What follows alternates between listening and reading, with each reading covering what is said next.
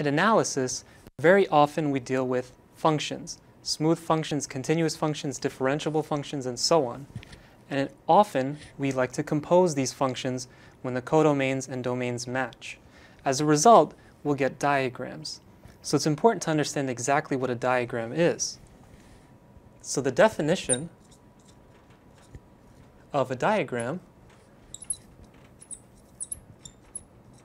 every mathematical object is usually defined in terms of data satisfying a bunch of conditions. So in this case, a diagram consists of two pieces of data. The first one is a set of sets, a set X of sets x1 through xn, and another set, so here where xi is a set for all I. And the second thing it consists of is another set. And this is going to be a set of functions between these xi's and xj's.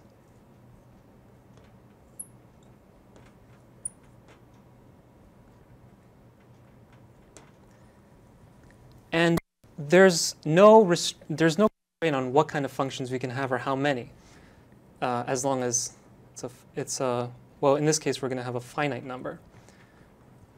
So each of these sets are finite sets. And that's all it is. And so we draw such a diagram, for instance, explicitly, if we know how many pieces there are in the diagram. And so these are, for instance, we have x1 through x6. And we can have a bunch of arrows going between them. And these arrows represent functions. And not every pair of sets necessarily has to have a function between them when we talk about a particular diagram. If you notice, we can actually go from one set to another by following several of these arrows. And this leads to the definition of a path inside of a diagram. So another definition is a path in a diagram,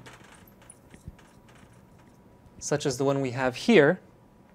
Let's call this set F, for example.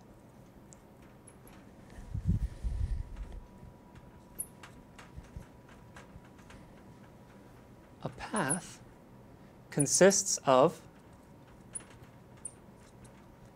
a subset. Let's call this P for path. It's a subset of F. And let's denote the elements of this subset as F1 through Fm, let's say. This subscript need not be the same as this subscript, such that so let me draw this out a little bit. The source of Fj is the target of Fj minus 1 for all j from 2 up to m. So what does a path look like? Let's take a look at our example here. One path, for instance, is the function from x1 to x3, and then the function from x1 to x4. That's an example of a path, because the target of the first arrow is the source of this second one. Another example of a path is this one, the one from x1 to x2 to x4. Let me draw those a little bit more clearly so that you can distinguish the two paths. Now, the last concept that's important for considering diagrams of sets is when they commute. So what does that mean? A diagram such as the one that we have here, a diagram commutes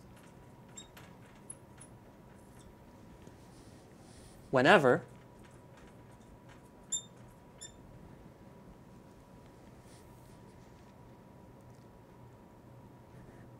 the following condition holds.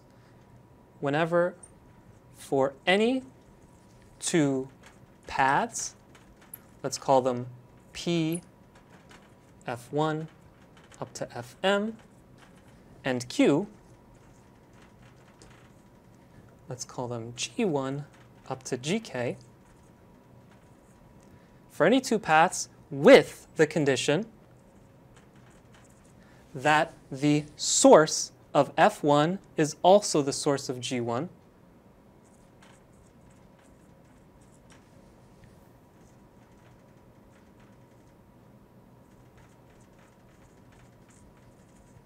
and if the target of Gk is the target of Fk.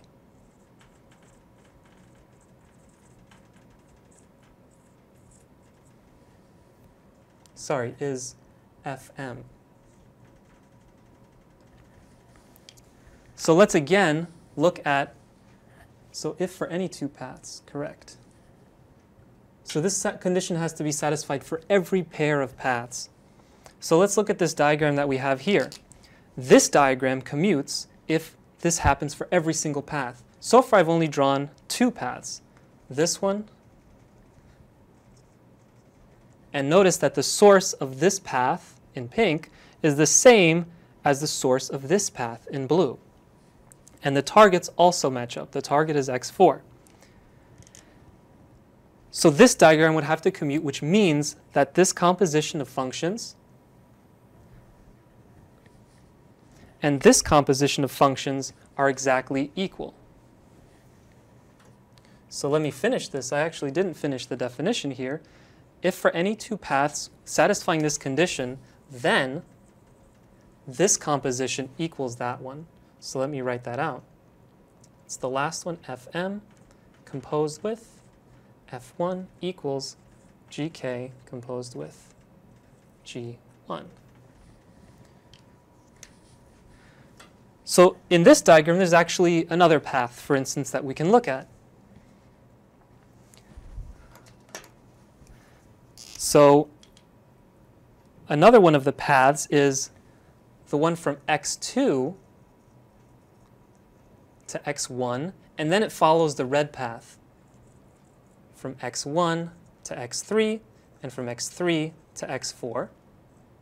So this path is this, consists of these three arrows.